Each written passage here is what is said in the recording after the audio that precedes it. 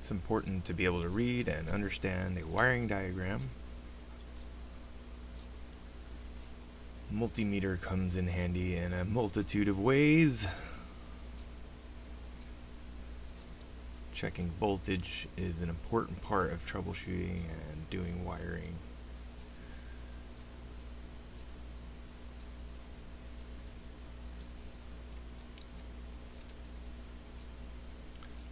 Another important part is being able to check continuity, or making sure that a wire is complete all the way through the harness. So you're checking both ends of a wire to make sure there is no broken connection, or that is indeed the wire that you expect it to be.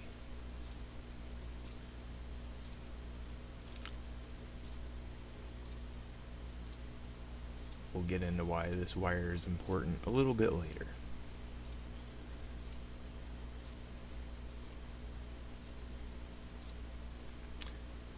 Label maker, I can't stress enough how nice these labels are. They're very good for identifying your wires. They're great for troubleshooting later.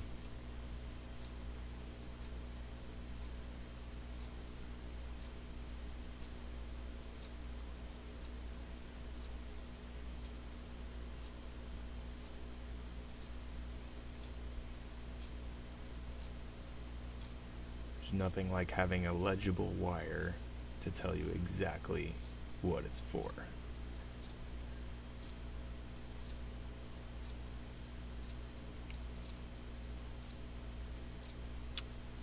This is a sample wire, but you can actually run the check engine light.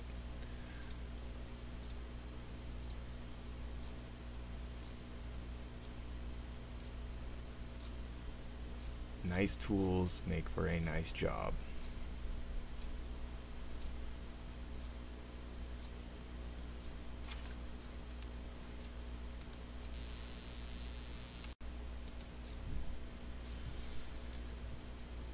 There are other ECUs. I've only run this one.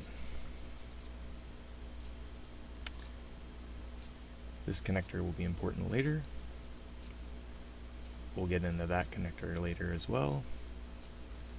This connector is unimportant.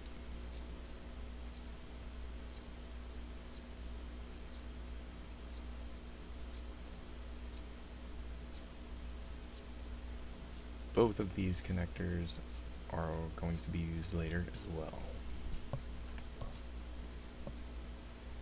And now we carry on to the systems.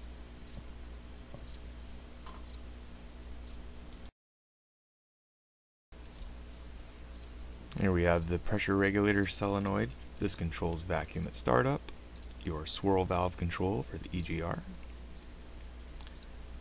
oxygen sensor,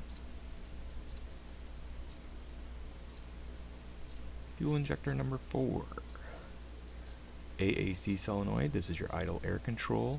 FICD solenoid. This is your fast idle control device. Fuel injector number 3.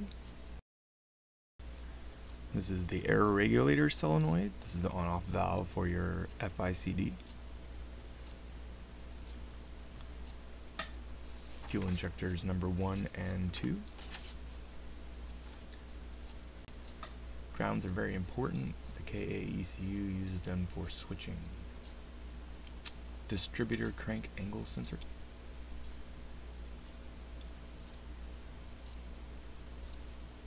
This wire is not necessarily needed.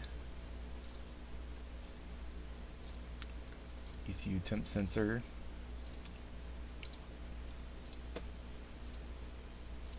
EGR solenoid. Throttle valve switch. Throttle position sensor.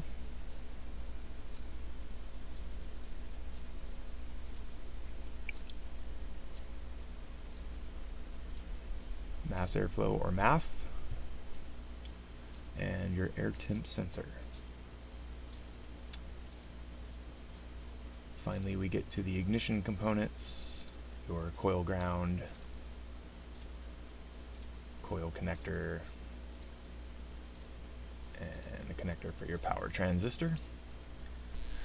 And so ends the tour of the KA24E engine management system. If you didn't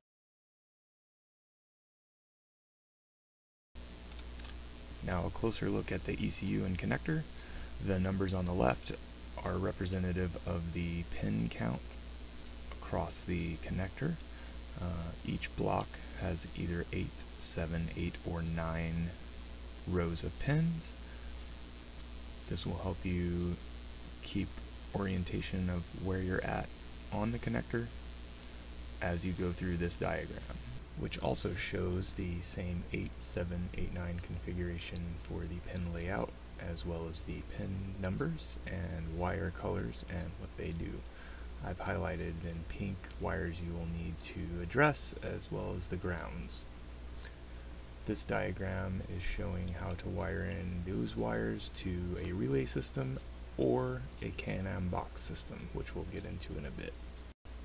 Here we can see the wires needed at this fuse box connector. They will be connected as shown in the previous diagram, as well as this fuse box connector. You can see the brown AAC valve wire that we tested earlier to make sure it had continuity.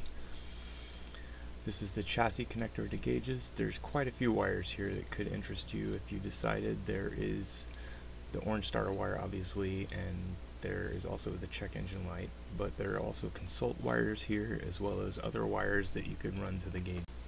While researching for this video, I found that Wiring Specialties offers factory Nissan connectors, some of which are the male chassis connector and male fuse box connectors that will be nice to use and keep you from cutting your harness.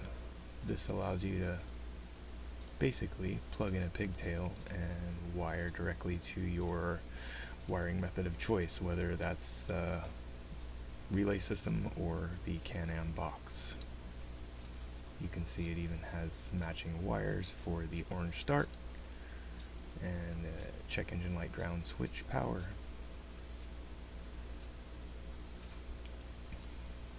A few shots of the Can-Am box and how it is wired up. Makes this a very simple job. And then a few items with the stock 620 systems. This diagram shows how to use the black wire with white stripe from the positive side of your coil, and it should be used to run your switch power, and you should cap off that black with red wire. It runs to your ignition switch and is no longer used. This diagram explains how to bypass the voltage regulator, which is no longer needed with the KA alternator, and how the KA alternator should be wired into the 620 system. A good final check is to be sure that your charge light is on when the ignition switch is also on. This final diagram shows how to hook up the starter and temperature sensor, as well as your oil pressure switch to the 620 system, and this will allow your temperature switch to work, as well as your oil pressure light when the key is on. At this point, you have successfully wired your KA24E into your Datsun 620 truck. Any questions? Post them down below. Thanks.